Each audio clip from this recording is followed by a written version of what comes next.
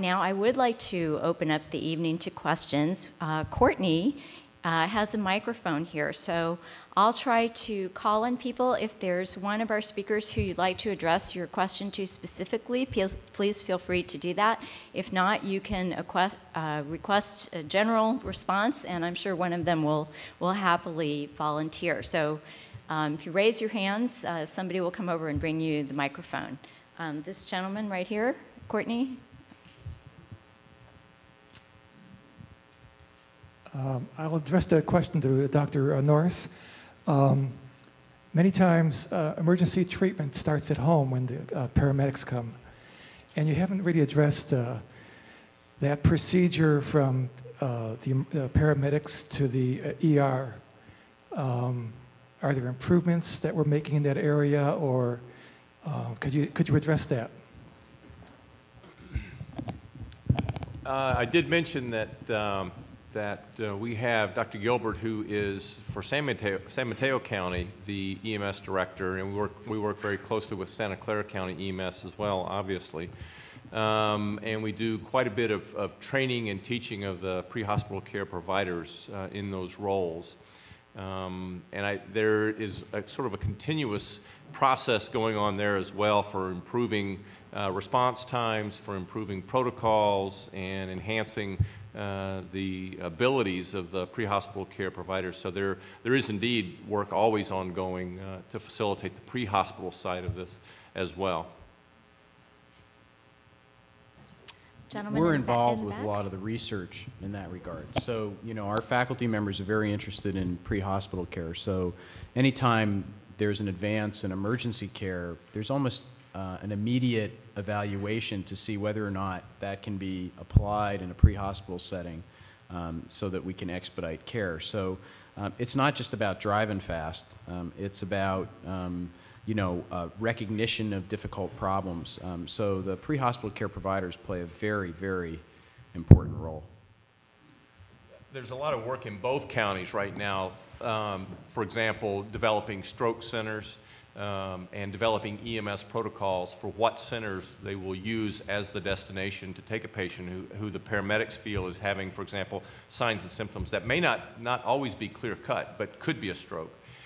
Similarly, for example, Santa Clara County is just instituting this summer a similar protocol for emergency cardiac patients who may be having a heart attack, delivering them to centers that can immediately intervene. So all these kinds of things are continuously being worked on in the counties. This gentleman in the back. I had a question about electronic medical records and how you can access records of our history. For example, if I arrive at the ER and I'm non-communicative, can you determine what medicines I'm taking, what I'm allergic to, what my medical history is, and things of that nature? That is the hope, that once the emergency medical record is fully up and operating and the database is fully built, that is exactly what will happen. Stanford has done a great job in trying to go back and load prior data on there, but not every patient that comes through our doors will have a record in there yet. But over time, those records that database will be built. And that's exactly the kind of thing we want to be able to do, is be able to identify the patient and then know exactly what their medical problems are, what medications they take, what allergies they've had in the past. All these kinds of things are very important for us to know. This lady here in the front.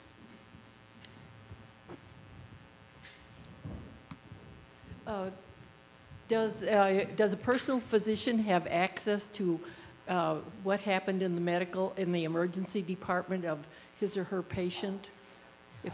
If I went to the emergency department and was treated for some sort of heart problem, could my primary care physician get that record?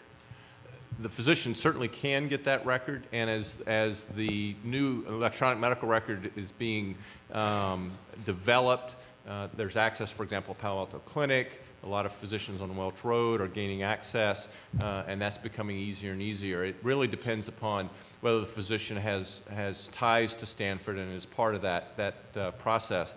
Even physicians who are not part of Stanford, however, that can get information from regarding the visit that the patient had in the emergency department. That was one area that we really had hoped would be improved by Epic, and we think that it really will be, because communications have been difficult in the past. Getting that kind of information to primary care providers, I think, was an area where we weren't doing as well as we should.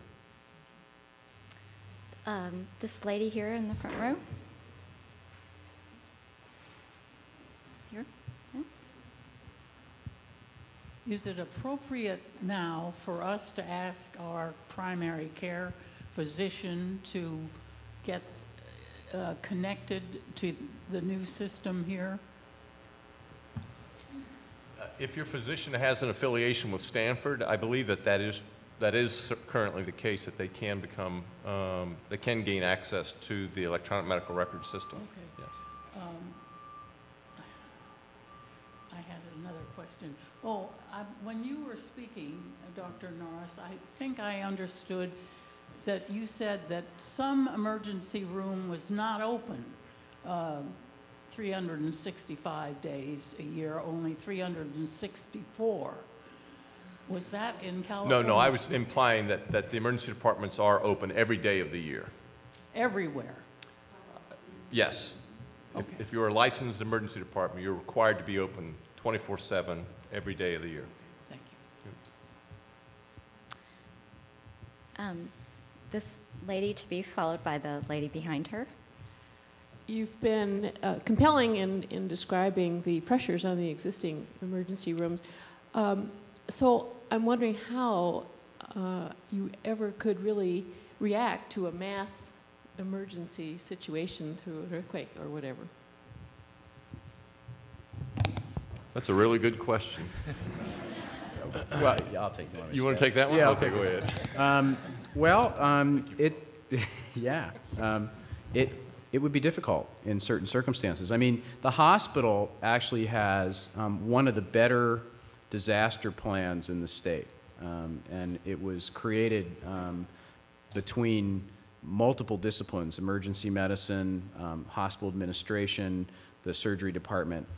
So there is a disaster plan in place which would clear out as much of the hospital as could be cleared out, partition off the hospital into different types of treatment areas depending on the nature of the disaster. So, you know, if you have an earthquake and you have multiple victims who are trauma victims, that's different from a situation of, say, a killer infectious disease where you have to isolate people, all right? So different sorts of disasters. The emergency department would get overwhelmed very quickly. So, you know, we only have the capacity that we have.